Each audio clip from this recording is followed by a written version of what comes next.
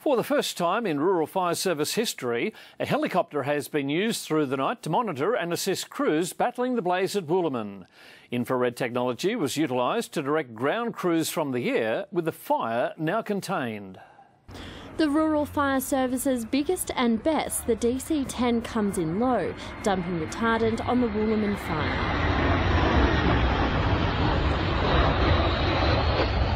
It's one of 7 aircraft that's been key in battling the blaze, which has been burning for 5 days straight.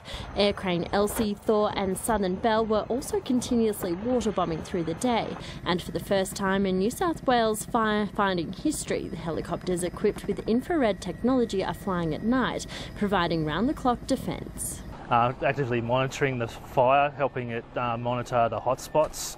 So that would help us identify areas that we can go out at first light today and then concentrate on those areas where the crews are now, making sure those hotspots are out. A bird's eye view has been essential in fighting the fire, which has ripped through rugged terrain not easily accessible by ground crews. While it continues to burn, firefighters have been able to strengthen containment lines around the fire, allowing mopping up to begin.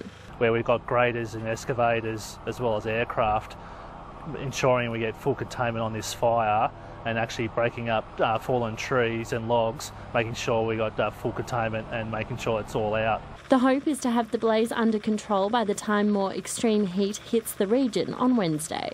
So we're trying to make sure that we can get that full containment by those days and then actively monitor and patrol the fire leading into the weekend.